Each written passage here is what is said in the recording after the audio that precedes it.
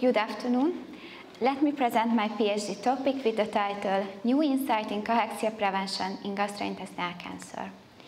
My name is Bettina Budai. I am a first-year PhD student and a dietitian. My vision is that nutrition is a cornerstone in the multimodal care of all cancer patients. And my mission is to carry out scientific activity to bring innovation in the nutrition therapy of cancer. I have two specific goals.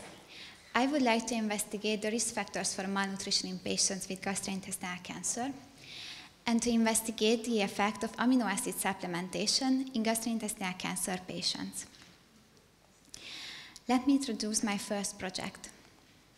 The prevalence of malnutrition in gastrointestinal cancer is up to 30 to 90%, depending on the tumor site and tumor stage. The definition of malnutrition means an altered body composition due to inadequate nutritional intake. It means a negative energy balance, parallel with inflammatory activity, and it has a great negative effect of the cancer and anti-cancer therapies. The development of malnutrition is multifactorial. That means that there are various risk factors that can contribute to its development. Moreover, the mechanisms has been incompletely elucidated. So our aim was to investigate the risk factors for malnutrition in gastrointestinal cancer. We created the clinical question, what are the risk factors for malnutrition in patients with gastrointestinal cancer? We investigated patients with gastrointestinal cancer. Exposure could be any risk factors, like the tumor stage, the presence of metastasis, the presence of comorbidities, or the serum albumin level. Outcome was malnutrition. We hypothesized that risk of malnutrition development is increased by specific clinical and biological factors. We conducted the systematic search in 3 databases. We have done the selection. Some part of it is still ongoing, but till that time, we identified more than 200 eligible articles. I would like to show you some preliminary results. We investigated pancreatic cancer patients and their risk factors that can increase the development of impaired nutritional status. The first risk factor is biliary obstruction. In case of biliary obstruction, there is 2 times higher odds for developing impaired nutritional status. The result is statistically significant. The explanation of it is because of the biliary obstruction, there is a prevention of the flow of the bile into the duodenum that can lead malabsorption and malnutrition as well. We also evaluated the tumor location. We can see a tendency that in case of the tumor located in the pancreatic head, there is 30% higher odds for developing impaired nutritional status compared with those with a tumor located in the body or tail of the pancreas. Although the result isn't statistically significant, it's clinically relevant. We also investigated the type of the surgery. Patients who should undergo pancreatic duodenectomy has 2 times higher odds for developing impaired nutritional status compared with those patients who should undergo left resection or distal pancreatectomy. This result related to our previous one because in case of the tumor located in the pancreatic head, the proper surgical approach that should be administered is the pancreatic duodenectomy. We also investigated the presence or absence of metastasis. In case of metastasis, there is 80% higher odds for developing impaired nutritional status. Of course, it was an expected result because in case of metastasis, we can talk about an advanced cancer stage with hypercatabolic state that can easily lead to malnutrition. We wanted to examine the association between performance status and nutritional status.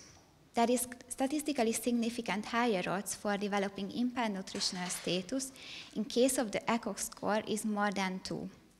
It was also an expected result because patients with this ECOG number has most of the cases an advanced cancer stage. We evaluated other risk factors during the analysis. We compared BMI more than 25 with those less than 25. That means that we compared obese or overweight patients with those who are underweight or normal weight.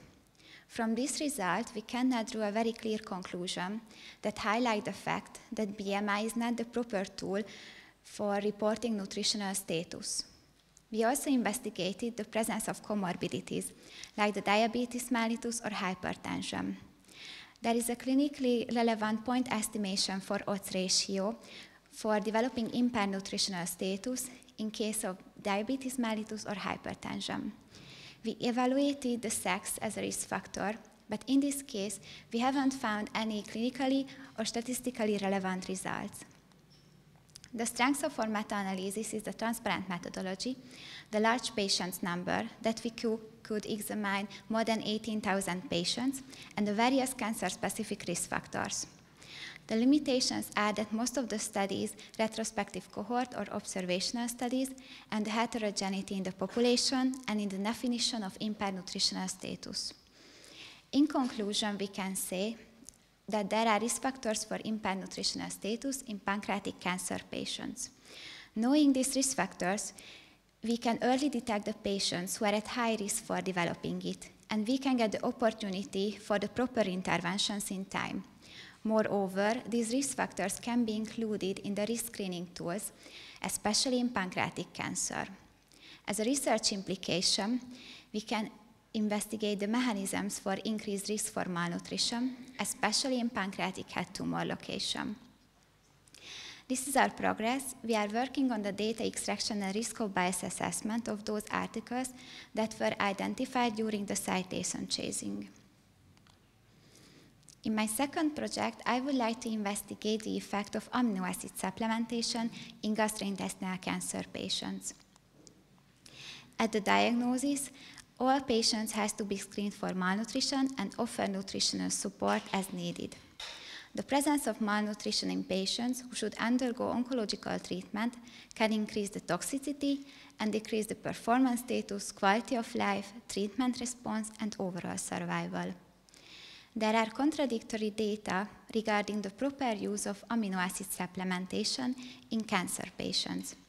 Some data suggest to use branched-chain amino acids to improve the fat-free mass, and some suggest to use glutamine to prevent mucositis. So our aim is to evaluate the efficacy of amino acid supplementation in gastrointestinal cancer. The clinical question is, what is the efficacy of amino acid supplementation in GI cancer patients? We are going to investigate patients with gastrointestinal cancer. Intervention is going to be the amino acid supplementation, outcome, nutritional status, quality of life, and survival.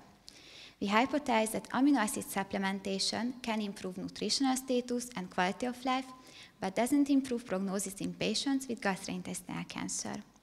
The clinical implication is that is the proper use and proper indication of amino acid supplementation in GI cancer patients.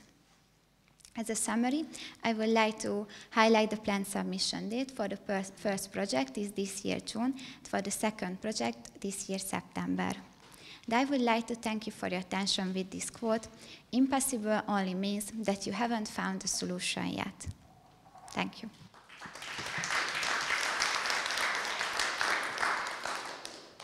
What was the exact definition on impaired nutritional status, and did you analyze sarcopenia? Thank you for the question. We only included articles that define the impaired nutritional status according to validated nutritional risk screening tools or according to a guideline. And that's why we haven't put articles that only examine the sarcopenia. This is going to be one of our exposure in this analysis. But we concentrated only for the malnutrition and the cachexia. And can you comment on the definition? Yes. So the malnutrition is assessed by risk screening tools like the MAST universal screening tools, or there are some new ones, for example, the geriatric nutritional risk screening tools. And we can talk about cachexia when there is also the decreasing in the muscle function as well, and the decreasing in the muscle mass. But sarcopenia is not the synonym of the cachexia, and that's why we haven't put it in it. I have a question that you are talking about in your first project about the localization, that head, body or something. Are we talking about GI tumors, cancers, or every type of cancer, every region of cancers? We analyzed all of the GI cancer, but what I have shown is only preliminary data regarding the pancreatic cancer patients. So we can say that this is a subgroup of subgroup analysis. Yes. And you differ, for example, the pancreatic cancer or biliary cancer and the intestinal cancer? Yes, this is the plan. And of course, after we are ready with the whole data extraction, we are going to have a discussion with an oncological specialist to have a discussion how it is worth to analyze this the most effective way. I just want to ask regarding the second project, were you able to find in preliminary research randomized controlled trials on this topic? Yes, thank you for the question. Yes, most of the studies are randomized controlled trials in the second project. And do you want to include only randomized controlled trials or also different study design? I think we will see how many articles we have exactly, and then we can decide this question.